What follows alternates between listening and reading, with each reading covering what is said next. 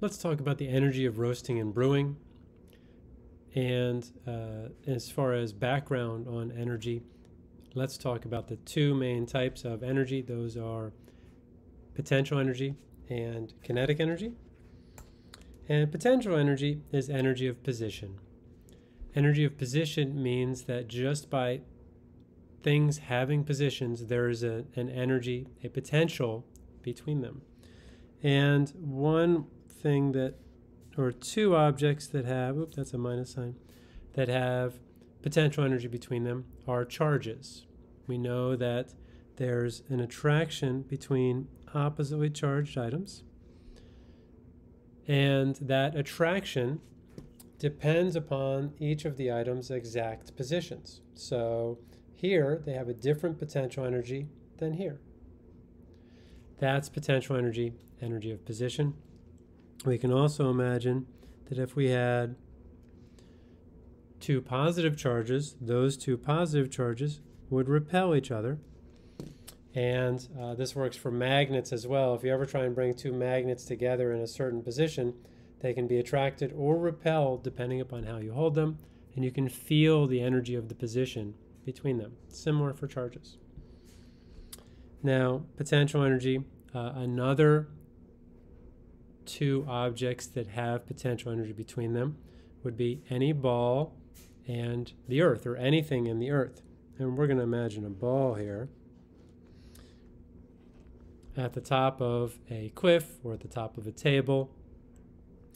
This object has potential energy according to how much mass it has. And we're going to use m for mass. M equals mass. And it will turn out to be important that the mass has units of kilograms. So I'm going to write in kilograms.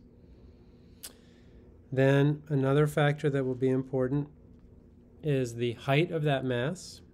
Height will be h.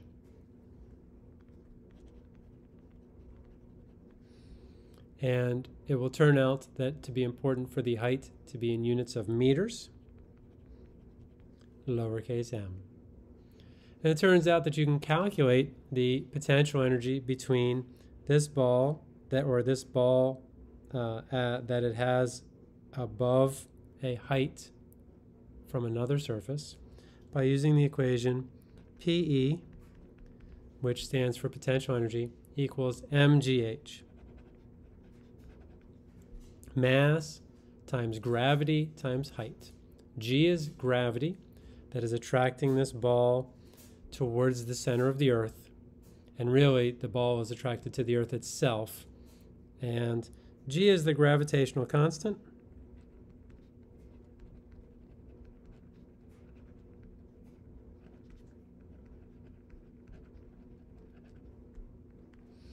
And it is equal to 9.8 meters per second squared.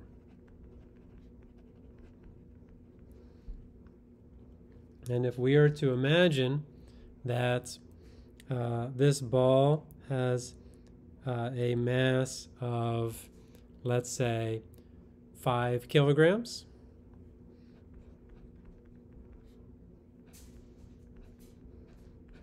where that will be our mass. We know our gravitational constant is 9.8 meters per second squared. That's a point there. And let's suppose that it is 1 meter above a surface. So 1 meter is approximately the length of an arm, and it's approximately, although may not be exactly the same, the distance between the table or desk that you're sitting at and the floor. Close enough. Plugging these numbers in, we get 5 times 9.8 times 1. I get 49. And none of our units cancel out here. We get meter squared because there's a meter in the gravitational constant and there's a meter in the height, divided by second squared, which is definitely a strange unit. And that's why scientists have defined 1 kilogram meter squared per second squared as something called 1 joule. And we'll get a little bit of an idea about what a joule is. Joule was a famous scientist. Now, but let's see. So 1 joule, so this is also equal to 49 joules. And I'll use capital J for joules. And we'll see joules throughout the rest of the talk as well.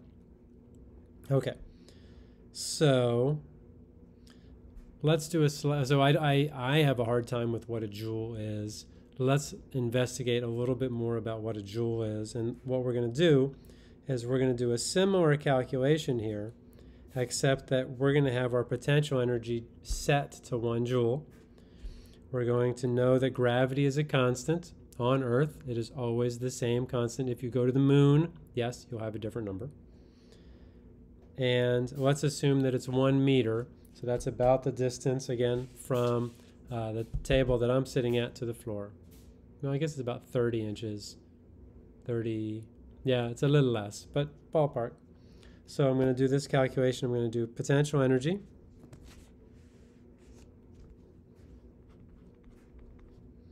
equals mgh. And this time I'm going to put in 1 joule.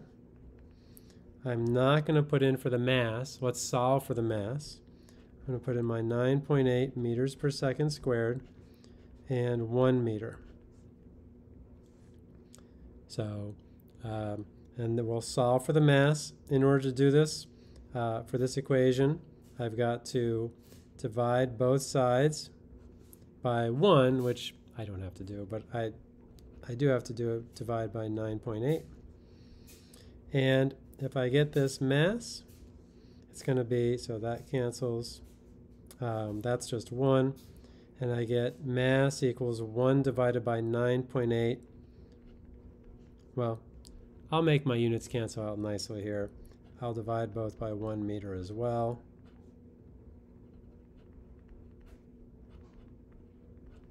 Sorry, it gets a little sloppy there. So that my answer will be in terms of just meters, mass in kilograms. And it will be 1 divided by 9.8 equals 0.102 kilograms.